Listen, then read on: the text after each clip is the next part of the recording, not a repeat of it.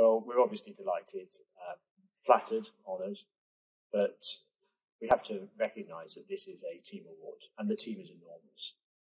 It's the researchers at the University of Oxford, it's the clinical staff in every hospital in the country, it's the patients who've taken part. And it's really a recognition that throughout this pandemic, science has actually been really our saviour. Understanding which treatments work, which do not, has saved hundreds of thousands, probably millions of lives.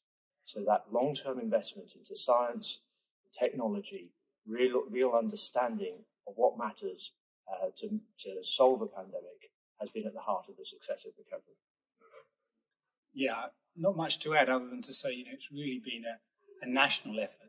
It's not just even the team at Oxford, but it's been a real national endeavour, which really has benefited patients worldwide. And we can't thank people enough who made this possible. We just hope that the lessons we learned in streamlining trials can be taken forward so that we can do this kind of amazing work in other diseases as well.